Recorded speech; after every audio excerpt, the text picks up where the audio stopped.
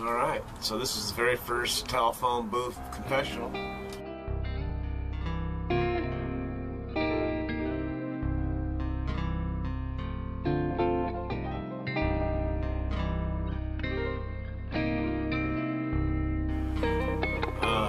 At our at the sea range.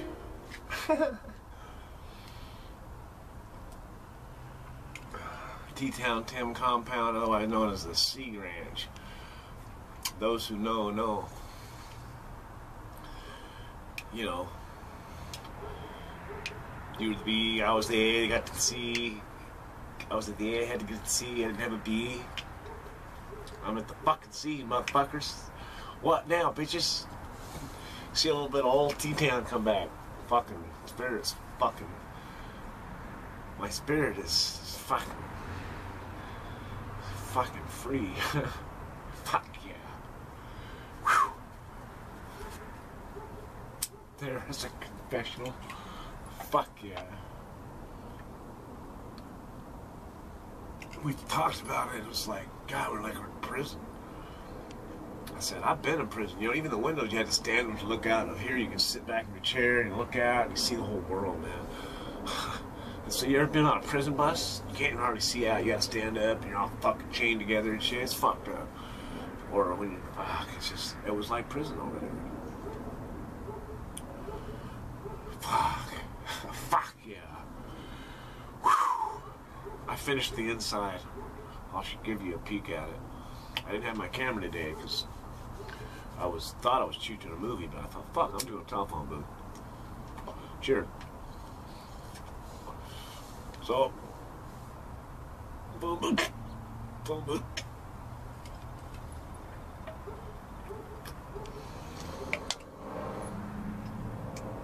I'll have to get them situated so I can get them anchored so the kids don't tip them over and shit, get hurt.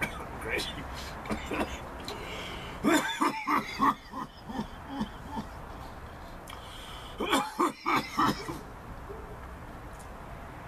I can hardly get them tipped, but don't ever underestimate the power of two kids.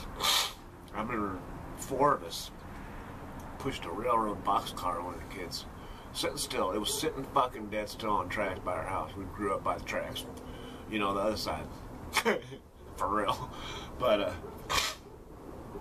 we pushed that motherfucker. And we're always afraid that someone's going to get hurt. So we're always I was really aware. I even talked about it. Everybody very careful. We don't want to fucking be one of those kids in the newspaper.